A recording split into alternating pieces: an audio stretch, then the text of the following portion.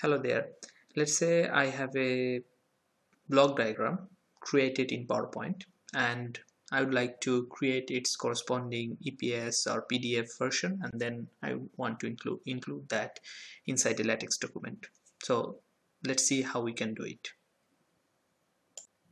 So one way to do it is to create a PDF of this slide. So I can just say file, save as, and PDF. So let's say I save as blog.1.pdf. Here I go. Well, this is nice, but the problem is, as you can see, if I include this file inside the LaTeX, I will have this huge blank space coming at the bottom of the figure, which I really do not want.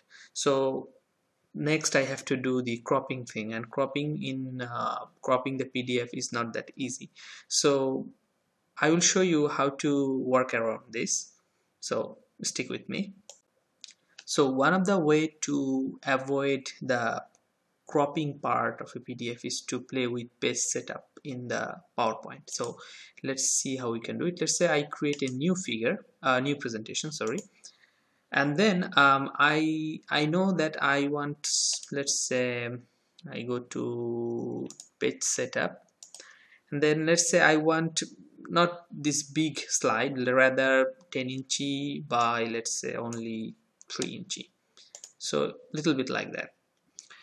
And now we can copy the figure that we created, copy, and then I pasted it here. Now it makes much more sense. Let's delete them, disturbing. So now I can see already that how much space do I still, there is some place left, blank space left, so I still can so just delete them first.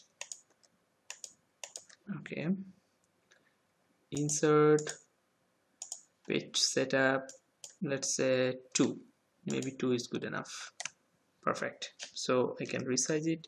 Now if I create a page, save as PDF, let's say whatever, presentation dot something. Now you can see the presentation is quite nice.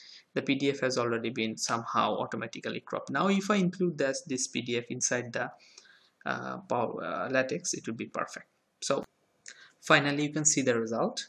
If you do the cropping by changing the page setup of the PowerPoint, you have nice figure, is cropped, so the text ends here and starts from there, and the figure is nicely placed. But if you do not do those page cropping by changing the page setup, you have a blank space coming here. So that's all I wanted to say. Thanks for watching.